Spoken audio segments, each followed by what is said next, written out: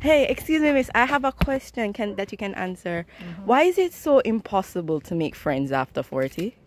Well, as you can see, I'm just coming home from work. Did you know that 3 in 5 adults report feeling lonely? That's right. It's even more challenging for women over 40. Welcome to our video to the Daughters of Sheba Foundation. And today we're talking about why making friends after 40 seems impossible. As women over 40, making new friends seems highly impossible. I'm Claudette, and today we're diving into this common struggle. Let's explore why forming friendships becomes a bit more challenging, tougher as we age. But don't worry, we'll also discuss how it's not entirely out of reach, so stick around. Making friends after 40. It sounds simple, but many find it daunting. Why is that? Life changes a lot as we enter our 4th decade.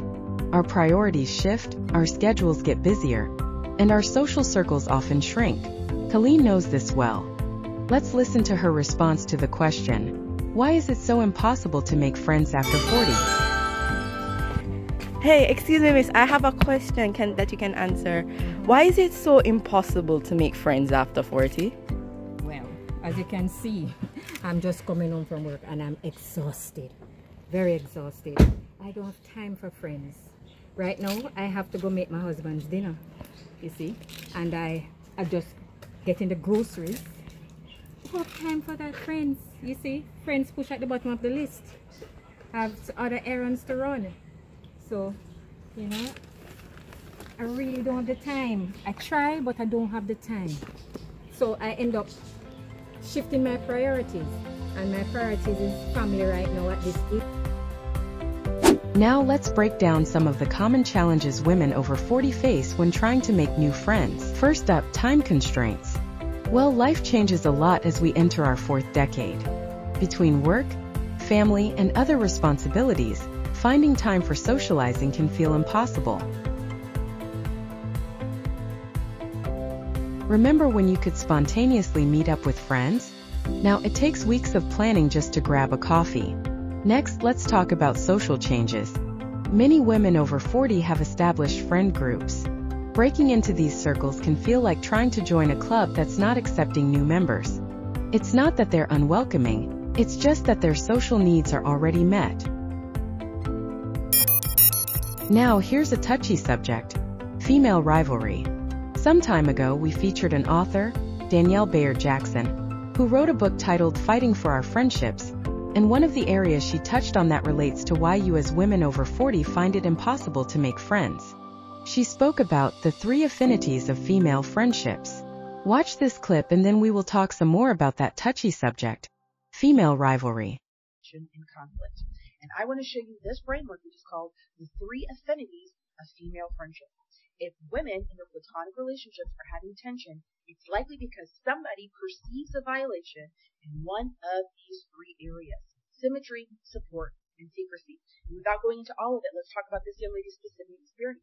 She says she was with a friend group who got upset because she violated these 2 principles: symmetry and secrecy.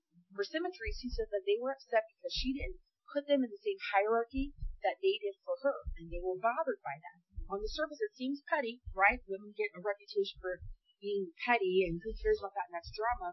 But no, it's because we value and prioritize certain things. For women, reciprocity is of the utmost importance, and that includes a mutual prioritization, meaning I feel like if you're my number one, I'm your number one. So the fact that that's off balance and throwing out symmetry is probably going to be a point of tension.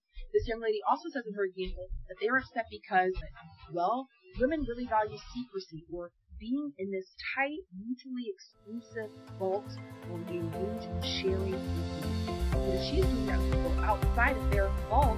As women age, there can be a tendency to compare ourselves to others. This comparison game can create barriers to forming genuine connections. It's important to recognize this and actively work against it. But it's not just external factors at play. There are psychological hurdles too. Fear of rejection becomes more intense as we age. We worry about being judged or not fitting in. This fear can paralyze us, preventing us from reaching out to potential new friends. Colleen offers her perspective on these fears that some women over 40 have that make it feel impossible to make friends after 40. Another thing is fear. Sometimes they might be afraid that nobody wants them as a friend. You know, when they were young, they used to have a lot of friends at school.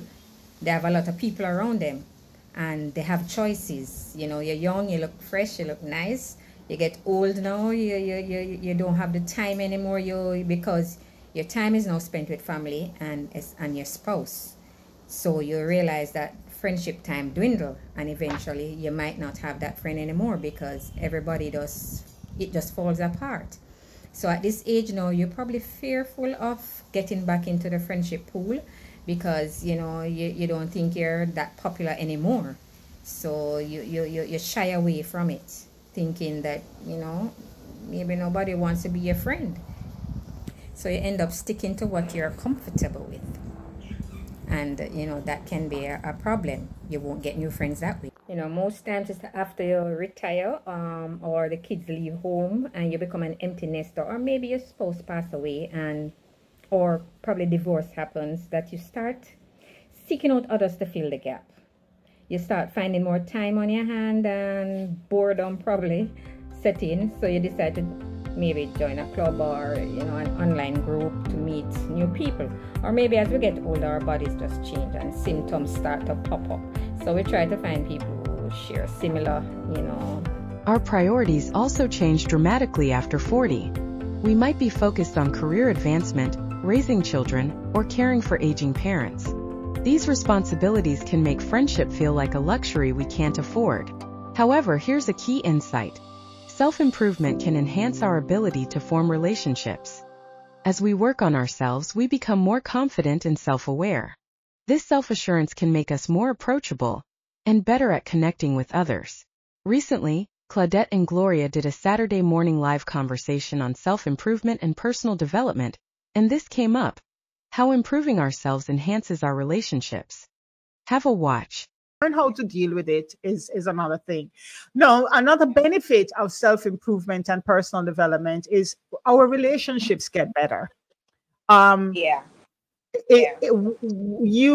you start working on yourself, your personal development fosters better communication with people. You become more empathetic. You can do conflict resolution better. So, like, for example, in our organization, Gloria is the calm one. I am the chatter, the hothead, the whatever, you know. And like she sent to me, I didn't realize that she was at the beach. This is why I got this message this morning at 3:00. What time is it again? And I'm like, Gloria, you know, and that's what she did.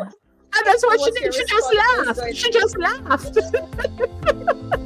She just laughed at me because I am the... And you're going to direct... Now let's talk about a crucial element in friendship: vulnerability. Scary to open up, especially as we get older. However, being vulnerable is essential for deep connections. Sharing our true selves, including our fears and insecurities, can create strong bonds. Let's watch this short story we produced a couple of months ago about vulnerability and the strength of friendship to overcome this, especially among women over 40. One day, two friends were walking through the desert.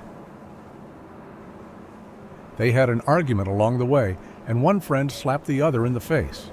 The one who got slapped was hurt, but without saying anything, wrote in the sand, "Today, my best friend slapped me in the face." They kept walking until they found an oasis, where they decided to bathe.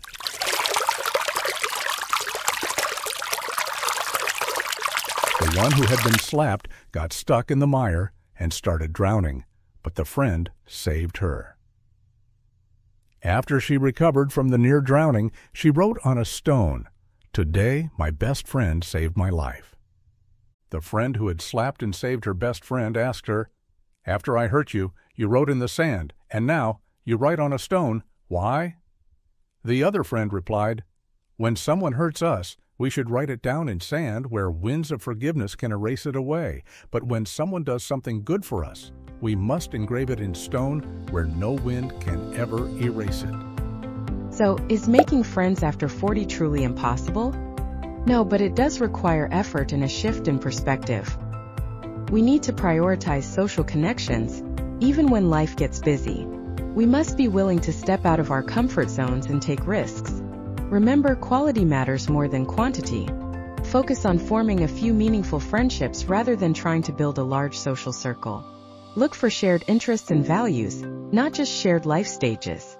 Consider joining clubs or groups related to your hobbies. Volunteer for causes you care about. These activities can connect you with like-minded individuals. Don't underestimate the power of technology. Apps and social media can help you find and connect with potential friends.